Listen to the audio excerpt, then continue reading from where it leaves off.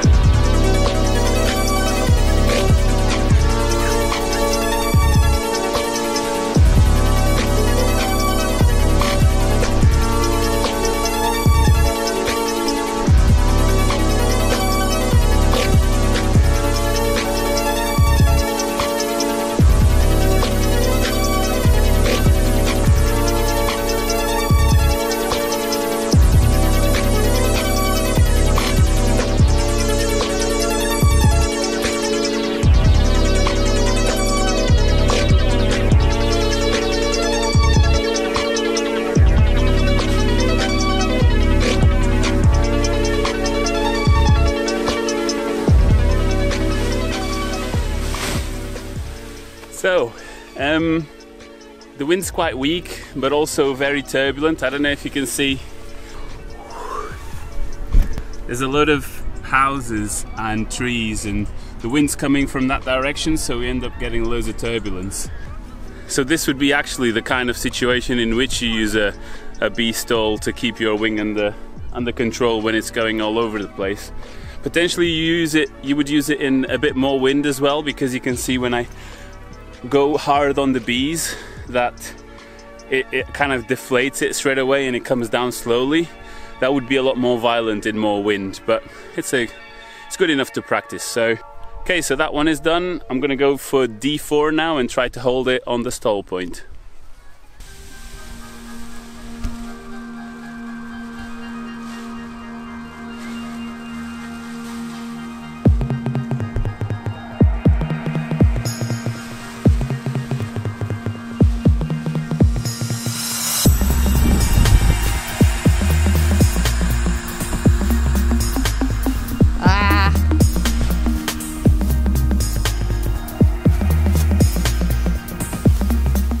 You can definitely tell that it's in the D category, it's way harder. Yeah, also this is pretty much the worst scenario you can get for doing it. It's just like, if it's turbulent, I would say it's near impossible. Because it's turbulent and not very strong, so if you do a wrong move, it will just die. Even if you do the right move, it still dies.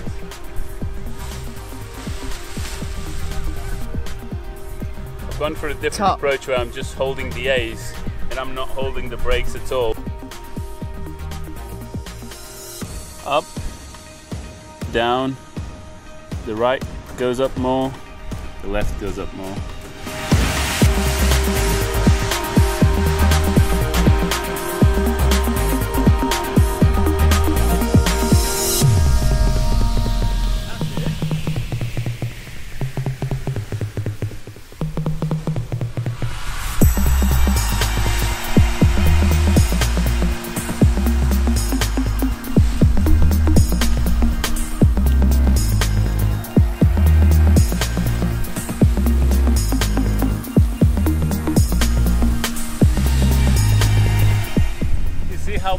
wind is changing. Yeah. 90 degrees. It's definitely a lot easier to do if you don't hold your brakes.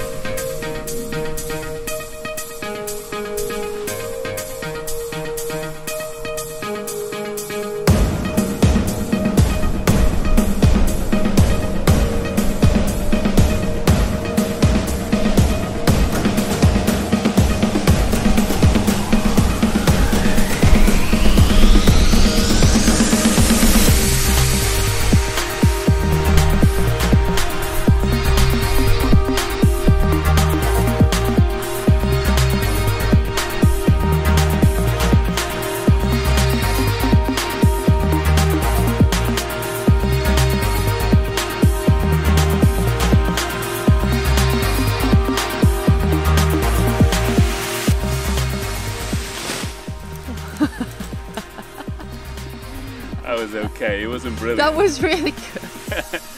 It was just a little bit of wind that was a bit better, a bit more laminar, but not as turbulent, so I managed to keep it a little bit better.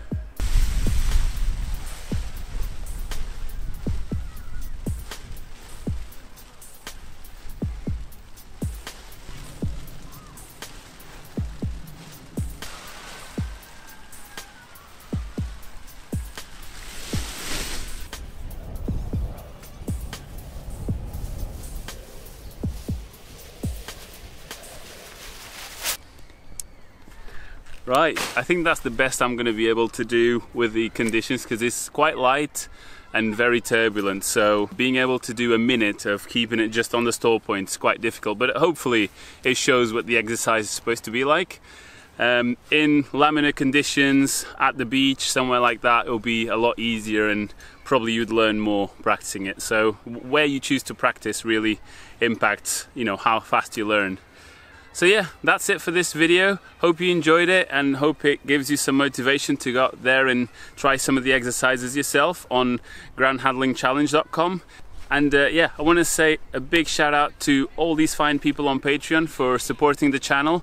And again, we're continuing with the move. Next week we're going to be in Austria at the BGD team meeting, so hopefully there'll be some really cool content there.